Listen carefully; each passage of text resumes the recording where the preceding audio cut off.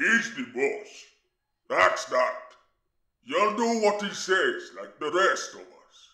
We all do. You try give him lip, he'll pull your arms off and eat them before you've shut your trap. Dominance within ogre society is often regulated by two things: power and guts.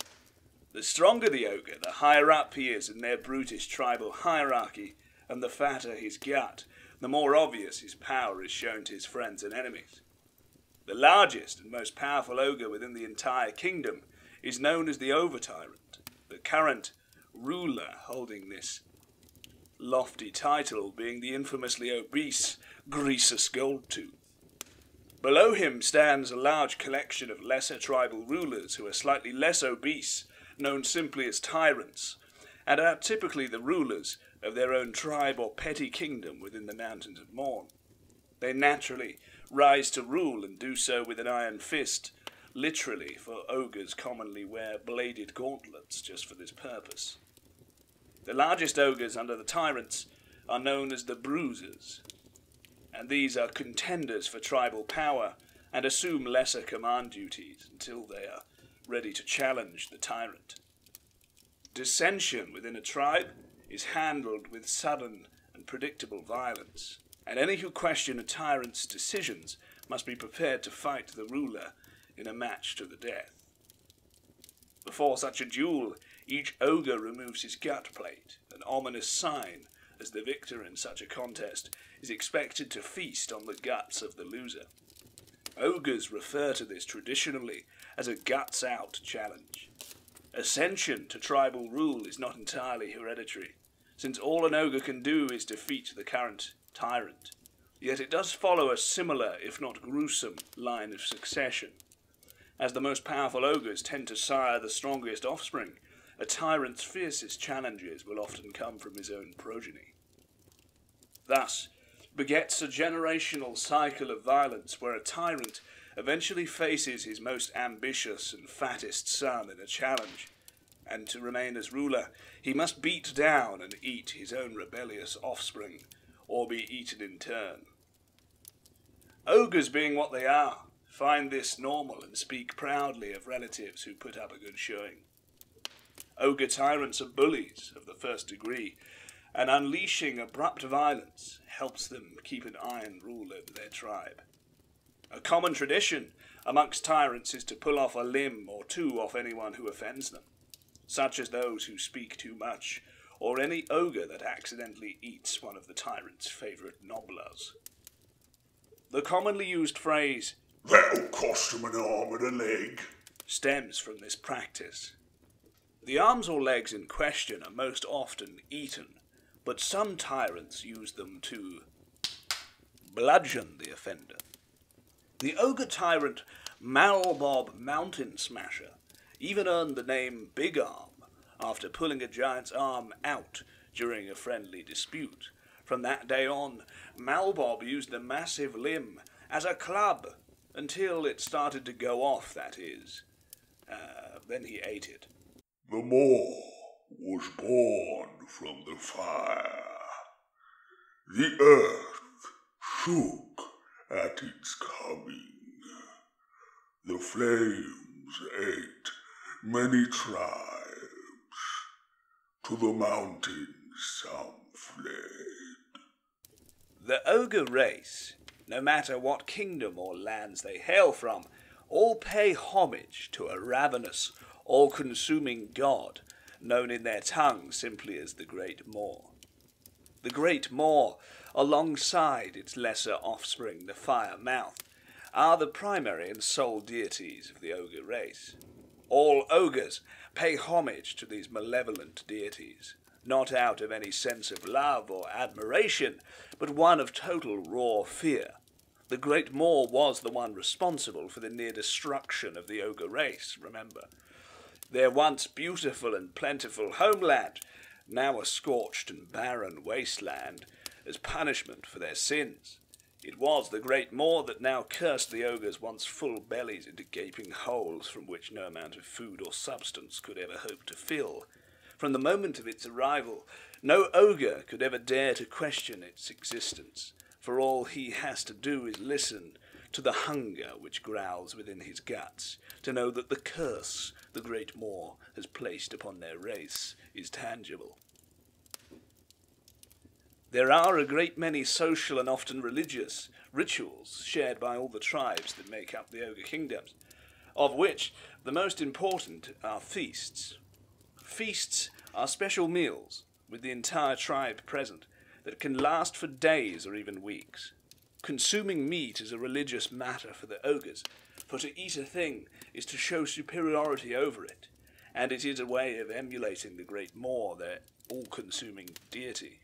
Feasts aren't just about eating, and central to any major event are contests. Some are light-hearted sport for boasting rights, such as belching contests or nobbler fighting, but most are strength tests, such as gut-barging, face-cracking, and the like. Championship rounds are fought in the pit, while the rest of the tribe cheers and jeers. Leadership challenges and personal grudges are often fought during special feasts, and regardless of the outcome, whoever wins will doubtlessly hoist himself out of the moor pit and call for yet more feasting. Only an over-tyrant can call a great feast, a gathering of all tribes. The top ogres from every tribe travel vast distances to make a great feast. Dragging with them the largest game they or their associated hunters can kill, especially gifted ogres. The loudest bellower, for instance, are given the honour of carrying the tribe's moortooth. Upon arrival of the great feast, each moortooth is placed around the moor pit, recreating the fanged hole that is the ogre deity. Greasus Goldtooth, the current over-tyrant and ruler of the Goldtooth tribe, is especially known for his massive, weeks-long events, where gifts are given to loyal tribes, and the disfavoured often meet misfortune in bloody and spectacular fashion. Pray hark to brave Sir Baldrin's tale, who travelled far to the mountain vale, to slay an ogre, fiend or drake, and meet his lady of the lake. Dismounting now, Sir Baldrin strode, further still up the mountain road. From nook and cranny, hungry eyes did stare, then widen in despair. And thus it was that ogre foul stepped out and gave a fearsome growl. I'll grind your bones to make my bread. And the knight replied, I'll have your head. Sir Baldrin charged with great sword raised. His downward stroke the ogre grazed. The monster's club came arching down and landed hard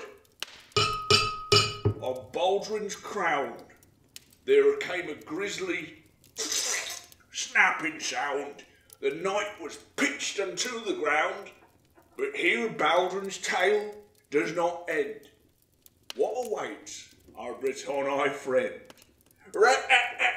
Ogre society is centred around two important aspects of their culture and way of life, eating and fighting. And we can see the parallel here between strength and size of gut being the main factors that affect the ogre's status in the hierarchy, and eating and fighting is the two main aspects of their culture and way of life. Ogres frequently challenge each other to contests of physical strength, especially on feast days or during a bout of ogre games. These contests are also used as leadership challenges. They range from the relatively light-hearted belching contest, where the worst an ogre can expect is to be showered by gobbets of saliva and half-eaten food, to bouts of pit fighting, a lethal blood sport that has gained popularity in the old world. It is permitted, in fact expected, that an ogre pit fight will involve weaponry of some sort. This generally includes iron fists, heavy chains, punch daggers and bladed helmets. Suffice to say, the pit fights staged by mankind are pale in comparison, bloodless and tame next to the extreme violence of an ogre bout. Another favourite ogre game is gut barging, held in higher esteem than such pastimes as face cracking or fist splinter, for it is as much about the girth as it is might. Each ogre grabs hold of his opponent's belt and attempts to force his opponent to the floor with a combination of strength and weight. His efforts centred on the gut. Sinews strain and muscles bulge, with neither combatant giving an inch, until after much belching, spitting, threatening and roaring, much of which comes from the audience, one ogre finally buckles and is forced to the dirt. If both ogres survive an ogre game, the winner is permitted to eat a part of the loser as a victory spoil. Should the contest be recreational or merely to ascertain who gets first cut of a slain foe, this may be a couple of fingers, an ear, or a nose. However, if the game in question is brought about by a leadership challenge, argument over land, or personal grudge, the rivals remove their gut plates before the bout, a very serious sign. The victor in a gut-out contest will invariably beat the loser to death with his bare hands and eat his bloody corpse then and there in front of the cheering audience. In this way, the ogre not only gained the strength of the vanquished opponent, but also the respect of his tribe.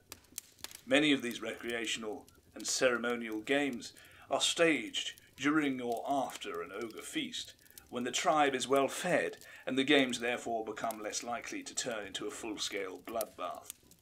Feasts are of religious importance to the ogres, and given enough meat, they will take any excuse to hold one. The guest of honour at these feasts will sit at the right hand of the tyrant's throne, and is therefore permitted the second finest cut of the meat. In practice, this is often the hunters that took down and brought the meat back to the tribe in the first place. Hallmarks of an ogre feast include fireplaces the size of stables, and massive trough-like trestle tables around the edge of a moor pit, a sinking, stinking hole in the ground filled with a morass of rotting meat, body parts and busted weaponry in which the ogres fight their bloody games.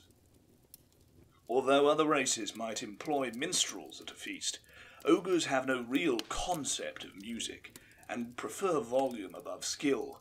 Thus an ogre who can shout louder than his fellows is considered a gifted performer. Their feasts resound with bellowing, hollering and belching, as well as the omnipresent crunch of meat and bone. However, the butchers know full well that their tribe appreciates diversity of the meat as well and as much as the next cave full of predators. Whilst the traditional eating songs resound through the feast halls, the butchers punctuate steaming platefuls of cave beast with raw Bretonian and wild garlic, tough dwarf meat served in a gromril case, thick sausages stuffed with the finest Empire soldiery, and, widely seen as a delicacy, tender elf legs fried in horse blood. This is usually washed down with ogre beer, a thick, viscous and foul concoction, with equal quantities of honeycomb and hornet swimming in its murky depths.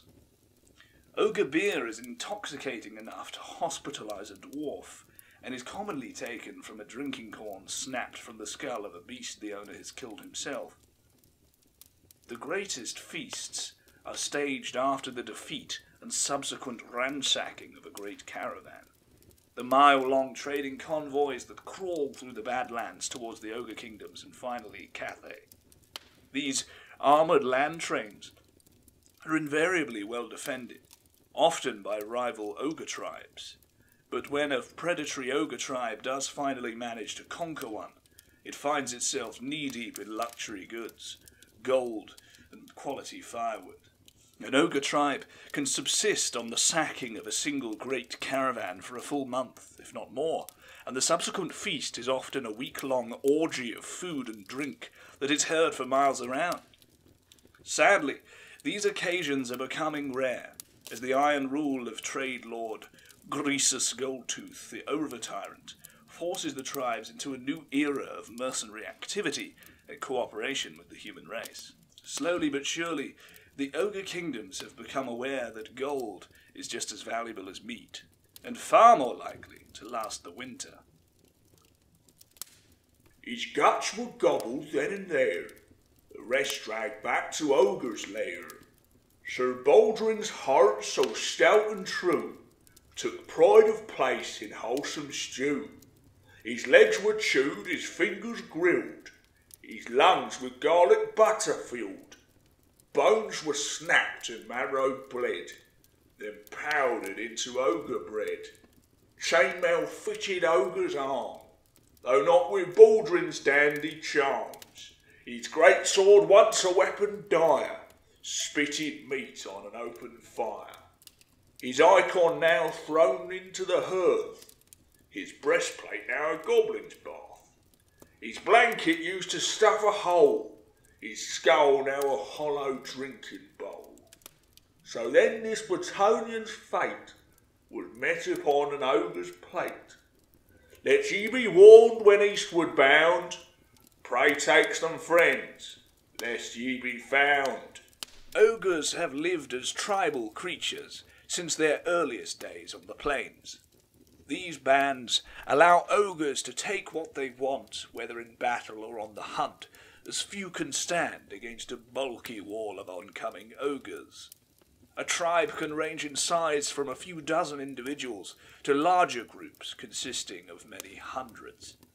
Yet regardless of an ogre tribe's size, it is organized according to a recognizable hierarchy that follows proud ogre tradition. To ensure their tribe stays strong, any weak or gangly offspring are weeded out by throwing them into caves as offerings to the Great Moor. It is a grim but practical outlook, for ogres require a lot of food, and only those strong enough to hunt or fight can survive. Although this primitive form of eugenics is something they have in common, the ogre kingdoms are made up of hundreds of different tribes, and they all have their own ways and violent reputations between them. As ogres are blunt and obvious, the tribal name often reflects the most overt of the tribal traits. For instance, the Skull-Taker tribe have attained prominence for their successful hunts, and the borders of their kingdom are well marked with the skulls of beasts so large they defy belief, while the Treehammers tribe is known for carrying oversized clubs, and the Bloody Fists are recognized by their distinctive war markings made from the blood of their enemies. Each tribe attempts to better its own reputation, a feat most often done in the traditional ogre way, that is, through prodigious acts of violence. For example, the Flesh Greeders, led by their immense tyrant Nogflag the Gouted, would pile everything in a conquered territory that couldn't be carried off or immediately eaten into a single immense mound before erecting a crude throne atop it. Nogflag would climb the pile to sit imperiously atop the throne during the victory feast. Following the festivities, the ogres would stomp off, leaving their enormous monument of destruction behind, clearly marked with their tribal symbols. It was possible to follow the trail of the Flesh Greeders when they left the Mountains of Morn, for they left behind them several of these mounds in all the various villages, fortresses and lairs that they dismantled. Regardless of their differing traits, most ogre tribes reside within their own valley in the Mountains of Morn, at least for a time.